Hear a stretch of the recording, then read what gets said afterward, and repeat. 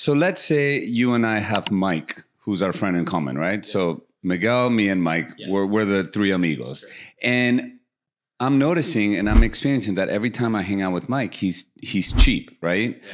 And I can have that dynamic with Mike, right? But guess what? I'm responsible for how life occurs to you as well, because you're my friend and I want Miguel to have it all, right? So if Mike is cheap with me, like the minute that I tell you, Miguel, dude, Mike's just always so fucking cheap, right?